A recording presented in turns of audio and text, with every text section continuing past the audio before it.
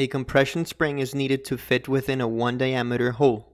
To allow for some clearance, the outside diameter of the spring is to be 0.9 inches. The spring has a spring index of 8, and it's used in a machine that will compress it from a free length of 3 inches to a solid length of 1 inch. What is the fatigue factor of safety using the Gerber-Zimmerli fatigue failure criterion if the spring has squared ends, is un-peened, and is made from music wire? This is the second example for the springs fatigue failure main video. The link to example 1 and the main video are in the description below.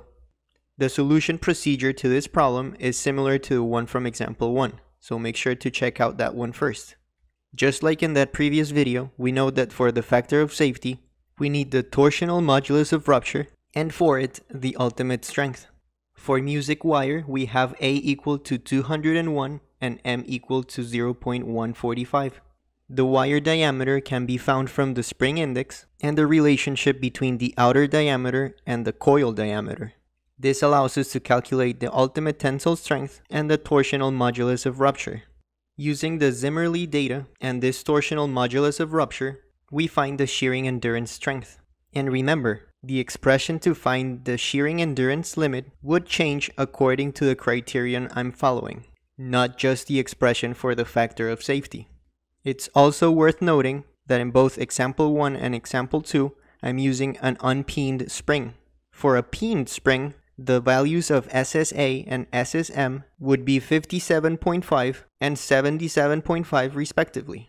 Moving on to the maximum shearing stress, so that we can find the alternating and the mean shearing stress, we find that the force that is causing that maximum shearing stress is equal to the spring constant times the maximum deflection. We have the wire diameter, and we can find the shear modulus for music wire that has a diameter between 64 and 125 thousandths of an inch, the coil diameter, and the number of active coils if we find the total number of coils first. With the spring constant value, the maximum force or the force to the solid length, and the correction factor Kb, we find the maximum shearing stress. With this value, and therefore the value for the alternating and the mean shearing stresses, we find that the factor of safety is 0.38. In the next main video, linked below, we'll learn about the restrictions we have for the design of a mechanical spring.